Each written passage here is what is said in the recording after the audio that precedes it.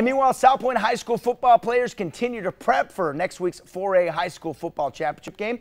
Salpointe's unbeaten at 13-0, while the Lancers' opponent, Scottsdale Saguaro, the defending state champs, is 12-1. And apart from X's and O's, Salpointe is taking time this Thanksgiving holiday to answer the question, what are you thankful for? I'm thankful for my family. I'm blessed. I'm blessed to have my whole family here to eat this Thursday. And I'm thankful to have my whole football team have practice Thursday, so excited to see them too.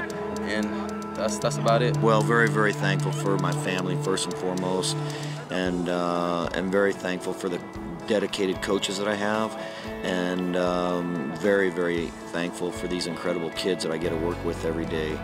Very, very special, and they are what make our program what it is.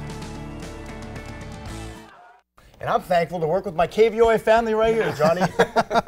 Well, we are thankful that you're here every day.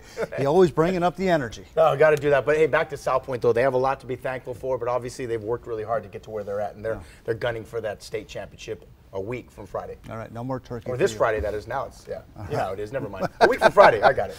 Just wind him up. He goes and goes. We'll be right back. Stay with us.